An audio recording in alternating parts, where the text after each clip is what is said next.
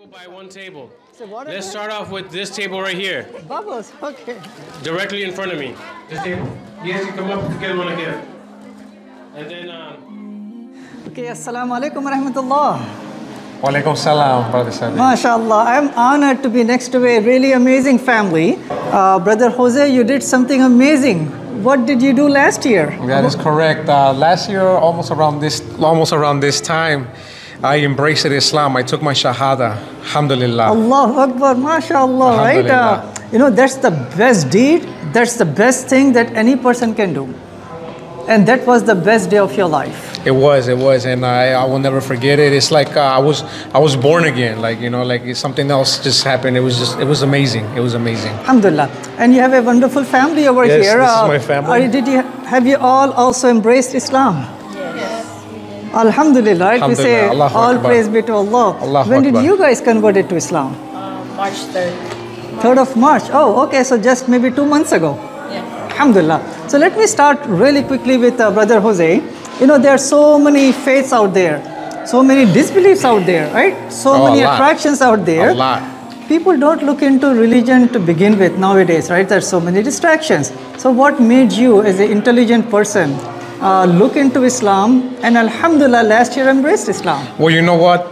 My journey started with my kids questioning me, asking me questions about God and how everything started from the beginning. I personally, I didn't have them. I didn't know what to tell them. I told them, you know what? I don't know at the moment right now, but let me look into it. Let me start asking questions myself.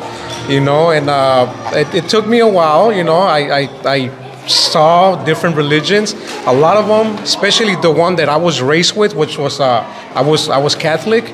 My religion didn't make any sense at all because the whole thing about the religion that I was in was that we used to worship to a lot of people, and that's one of the things that I didn't want to tell my kids that because I knew from my heart, I knew that was not right, that was not okay, that was wrong, Which faith? When you say your religion, what was that? It was Catholic. And so there are many saints in there, right?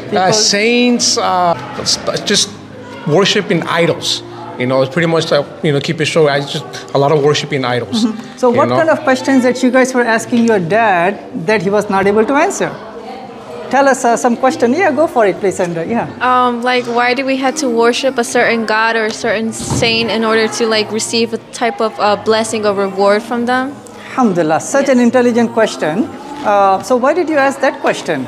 Because my grandma, she would take us to church and she would tell us make sure you pray so that way you can receive money, receive something, a blessing. Mm-hmm. And I was just like, why do we have to worship to this one? To so many, there were so many that we had to worship. Saint Joseph and Saint James and Saint Paul, right? Yes. And so many saints. So suppose if someone asks you the question, mashallah, now you're a Muslim. So suppose if someone asks you the same question now, one of your friends in school, how would you say to them that, we should not be worshipping them or taking them as mediators, but only worshipping the one creator? What would you advise to them? I would tell them how my dad would tell me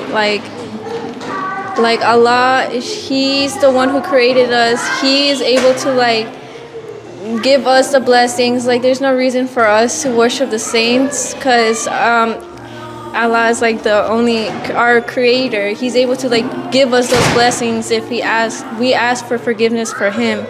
So Allah is our one God that we would worship. MashaAllah. Yeah. They're so intelligent, right? I want to cry right now. Yeah, MashaAllah, right?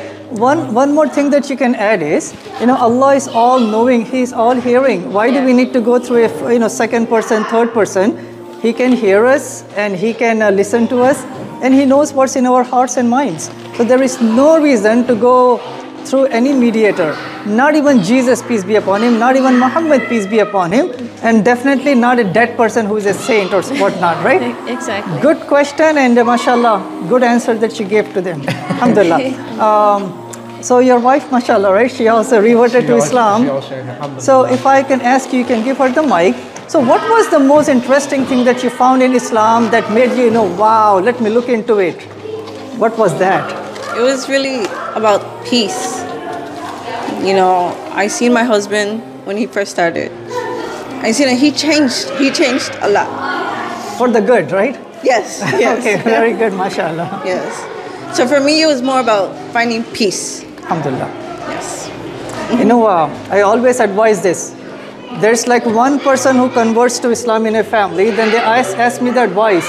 You know, my mom is not a Muslim yet, my dad or my spouse, my children, what should I do? How should I convince them?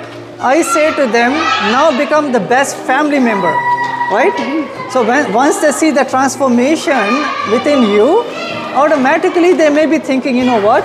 Maybe there is something special about Islam that had such a profound change in my family member. And I have seen many, many families, by the way, right? They all, with Allah's guidance, they all came to Islam. Alhamdulillah. Alhamdulillah. So how about yourself? Suppose if someone asks you the question, what's your name? Jocelyn. MashaAllah. So Jocelyn, if someone asks you the question, one of your friends, that you converted to Islam 2 months ago, why should I look into Islam, right? If your friend asks you that question, what would you say? It's just like it feels like a lot of joy and like it makes you like more happier, more like you just know what to do and know what to say. A lot of different. It's just simple. It's just simple. Worship one. Okay, Ruby. Wow. What do you have in your hand? An alligator. Alligator. Wow. Do you wear the hijab to school sometimes? Yes. MashaAllah, I'm so proud of her, right? Alhamdulillah. So suppose if your friend asks you the question, Rose, why are you wearing the hijab, that piece of cloth on your head? What would you say to them? I will say it's because I'm Muslim and because I want to. MashaAllah, yes. Who do you wear it for? I wear it for Allah. Allahu Akbar, right? That's the first and the most important thing. Anything else you want to say? What is the best thing that you like about Islam? Everything is good, but what do you say the best? The best thing of Islam is how much peace there is, how much we can relax, we can focus. And that makes you feel good, right? That peace and that focus and that discipline, mashallah. I think I want to hear from you, right? What's your name and what grade are you in? My name is Jordan and I'm in 5th grade. Like Michael Jordan, like that?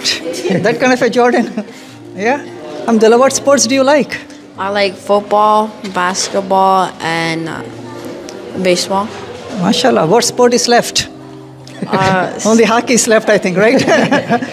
If one of your friends approach you saying that, what, I see wrong things about Muslims and Islam on the TV and the social media, how would you, what would you say to that person? Well, my dad would always say, you don't have to follow the people, you have to follow the Qur'an. Very good, mashallah. Then you will give them a copy of the Quran, right? Yeah. Either Spanish or English. Just as I asked Jordan, what advice would you give to those people who may not know Islam? They may have fear of Islam, right? What would you say one good advice from you, mashallah? I would say just take your eyes off the media, because the media just portrays Islam as being something that it is not. Educate yourselves on what Islam actually is. Islam is it's a submission to one God. Just educate yourselves, look into it. Which book would you recommend them? The most important book in the whole world? The Quran. Do you guys agree with that? Yes. The Quran is actually it's a book that came down, and it was not for just Muslims. It's a book for humanity. MashaAllah, that's very good. Alhamdulillah. So this is an advice to each single person out there, right? Our non-Muslim brothers and sisters out there. Islam came for all of humanity because Allah is the Lord and the God for the whole creation.